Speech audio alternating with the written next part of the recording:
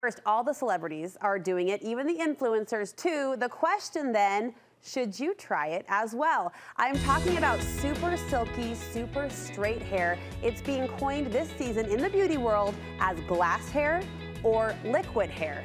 Think glossy, golden, and full of shine, but you don't have to be famous to pull off this sophisticated style. Studio 5 style and beauty contributor Megan Moore says it's a great look for any woman wanting to look a little more polished and pulled together. Hi, Megan. Hello. Glass hair? Yeah. I mean, why not? Sign me up for that. She's here to show how it's done today. This isn't the first time we've seen really smooth hair. I'm thinking of a few seasons back, it was kind of the wet look that was in, right? Yes, for sure. Everything goes in waves, right? So I feel like we've seen a lot of waves and a lot of curls in the recent years, and we're starting to see this kind of sleek, smoother, polished version coming back. So, you know, it's great to have a little bit of both and that you can reach for either option. So let me ask, as the frazzled mom on the ground, when would I want to try this look or pull this off? Okay, you only really want to do this when you have time to do this, right? Like, this is not a quick style by any means, and it's certainly something you don't want to do like every single day because a lot of heat is involved, so it can be damaging. So I say once a week, maybe every other week, it's something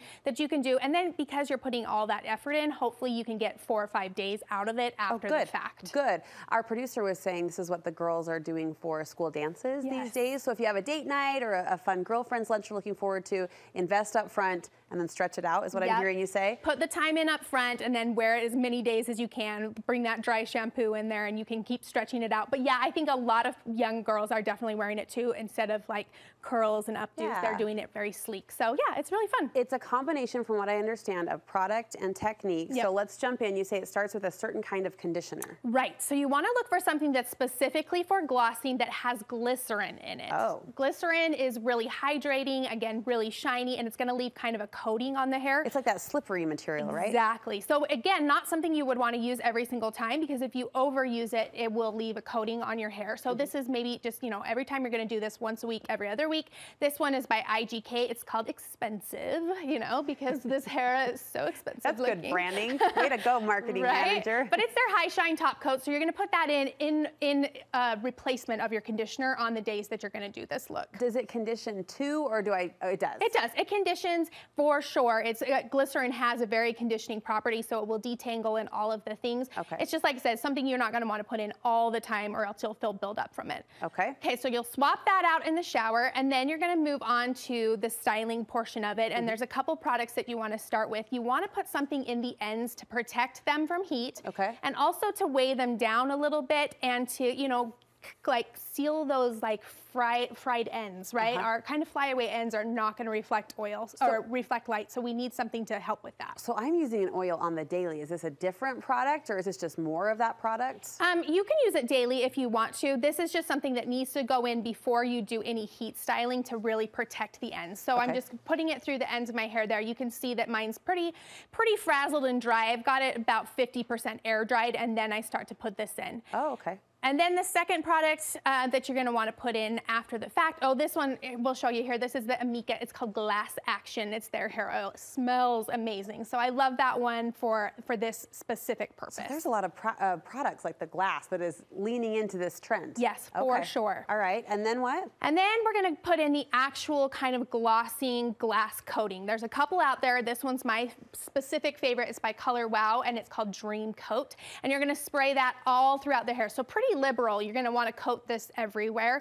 That one has been around probably the longest, and I think it's the most well-known, and it really is amazing. It's really cool. There's videos of this product where they'll hold hair and they'll dump water on it, and it just beads right off. It's really cool. Like we're at the auto body shop, and we just got a new coat of paint. I actually bought that many years ago after seeing it on the Today Show. Hoda Kotb said she used it, and she's Egyptian. So she has that, you know, thicker, coarser hair, and it always looks so shiny and glossy. She attributed this as one of the products that she uses. So for sure. 1, 2, 3-step punch on the product line. So then it's all about our heat, right? So none of these products will be activated until we apply heat to them.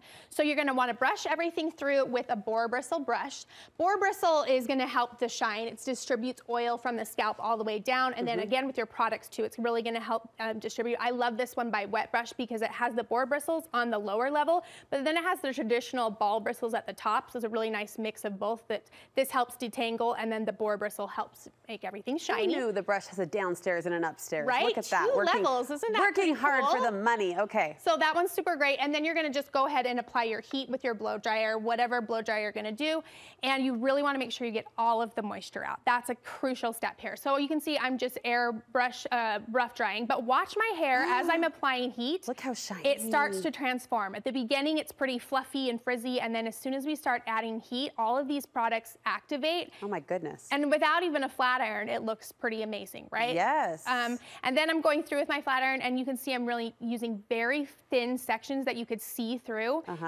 And so again, that's why this is gonna take you a lot longer. You really wanna apply the heat really methodically in this case. Well, we joke about the coat. We've coated the hair, we've heat activated the hair. How does the hair feel when you're done? Does it feel plastic? No, it doesn't. I think if you were to do it too often, you could feel kind of something on the hair. It really doesn't. It feels really shiny and soft. All of these are conditioning, so I don't really feel anything different about it at all. I love that plastic wasn't the word you were expecting. Sorry. Plastic? She's like, no, my hair doesn't feel plastic. Not plastic. No, it looks beautiful. All right, let's finish this off. About a minute left. How do we seal the deal? So then you want to finish with like a mist of shine spray. There's a bunch out there. These are my favorite. I know that this is one of your favorites too. I actually grabbed yours from the dressing room. And you only want to put this on the very ends of the hair, kind of mid shaft down. We don't want it anywhere near the roots because it can go from shiny to greasy, like I was gonna really, really quickly. So be careful. These are both by Kevin Murphy. One's called Shimmer Me and one's called Shimmer Shine, and they actually have mica in them. It's like a reflective medical particle. You can see that there. Ooh, that's so pretty. Look at that. Yeah, so that can go on the hair and give it an actual like reflection because of that mica in there. The golden borrowed from my dressing room. Should I be using the purple? The purple's great. It's a lighter color one, so it's specific for blondes. You can really use either one, and they're both going to be awesome. They both smell amazing, and then they just give that gloss to the hair. But again, less is more. Okay, Megan leading out on this trend, glass hair or liquid hair. Now we know. You'll have more details for us on your Instagram. Yep, I'll have everything linked, and I'll have the video again so you can go through all the steps with me a little bit easier. So come find me at thebeautysnoop.com. Some people like to watch cookies be decorated. Now I just want to watch Megan blow dry her shiny, beautiful hair. Beauty Snoop is where you find her. Great job. Thank you so much.